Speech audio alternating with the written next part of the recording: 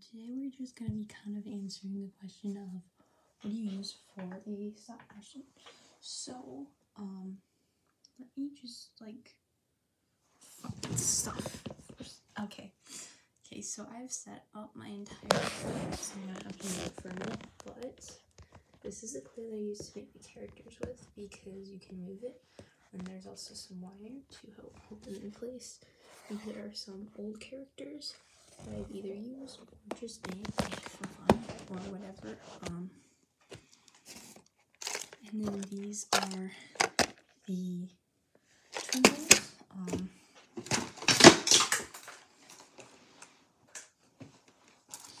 These ones are my tools, but they're specifically like this line, whereas like the other ones I have to share with people, I guess. Which is kind of the main difference. And then we have these things are more like clay jewelry making type thing. And then we have the baked clay and more baked clay. And then the other thing I use is mainly like my iPad, and then this app that's just called Stop Motion, like $1. And then I just take each photograph on my iPad and then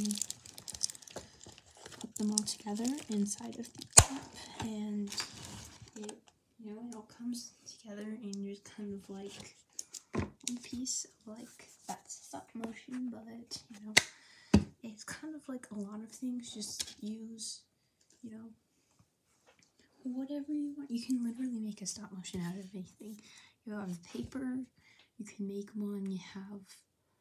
If you have anything, and an iPad, the basic stop motion app, or like it doesn't even have to be an iPad, like it can be a phone or something, just something to take pictures on, something to animate. It can be like an everyday object. Like you don't even have to make your own characters. You can just use like maybe I have a panda eating a gear, and then you just move it a little bit in between each picture. And then that's pretty much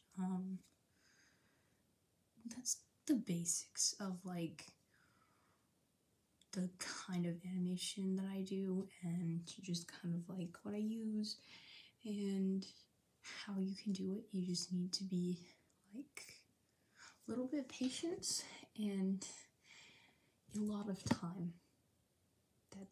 You definitely need a lot of time.